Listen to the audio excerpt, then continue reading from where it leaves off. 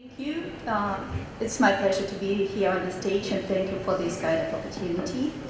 Really, a very beautiful city and very warm in comparison with Russia, because now we have minus 15 degrees and a lot of snow.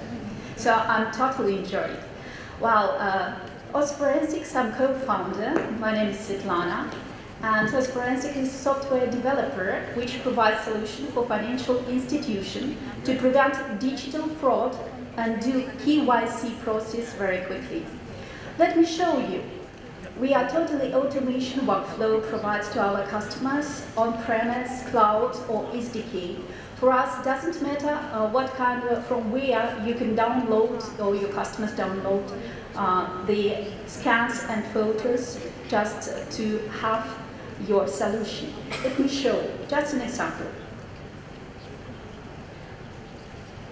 This kind of data is manually in order for you to understand the process. So there are two photos, the photo of ID and the photo of a person. So we can do recognition and verification of the documents. Our database is about any IDs and passports of more than 250 countries. So here it is, everything is a key with ID, and we can compare MSS code, visual code, and just put a status, is everything okay, or you can see fake. Now the passport is original. Then we compare the images and understand that these two persons are totally different. So this is a fraud case. And we can also analyze images on forgery, or the altered or the original. Just a vivid example of a passport of a very nice lady from United Kingdom, and analyzing all these kind of scans and photos, we can recognize that this kind of passport is fake. The time to do the verification automatically is not more than 2 or 3 seconds. And here it is, we see that this kind of passport is fake, and moreover, it was changed in Photoshop.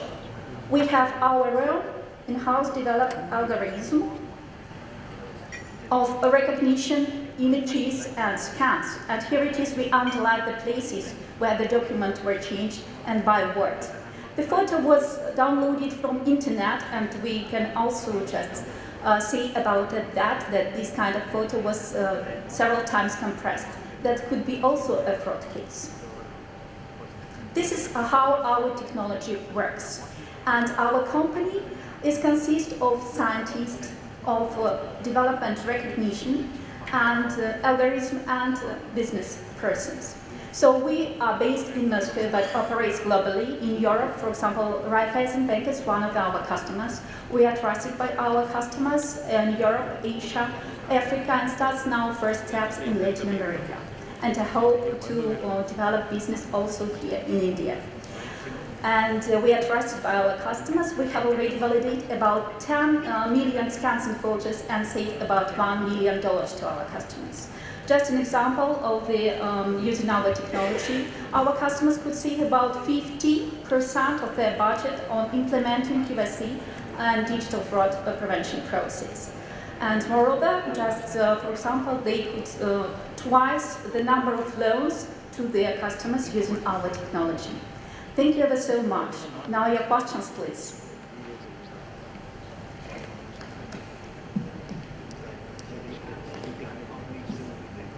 Any questions? Hi, so I understand that your main clients are banks. Yes, banks, insurance companies, payment systems, cryptocurrency exchanges, ICO platforms. So anybody who needs to check, validate IDs, to make facial recognition, or just analyze and understand if there is forgery inside of scans and or images. Fair enough. So lately there has been a big push by the Reserve Bank of India to ensure data localization. So from what I understand so far is, if the banks give you these biometric data of their prospective customers, will you be doing this checking based in Moscow? No. Okay. We provide SaaS version and on-premise. So our customers, just an example of Raiffeisen Bank, they are using our on-premise solution. So it is integrated into their system, in their infrastructure. So we don't take any feed to our side.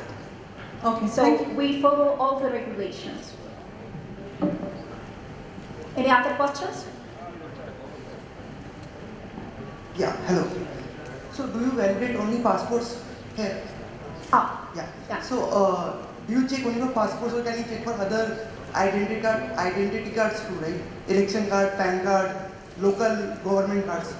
Yeah, we have plenty of any documents to validate. It could be also a certificate of birth or something like that. Not only ID passports, it could be driving license and so on. So there is a stand here of forensics. I will be glad to answer and to speak to you a little bit more and show you more information.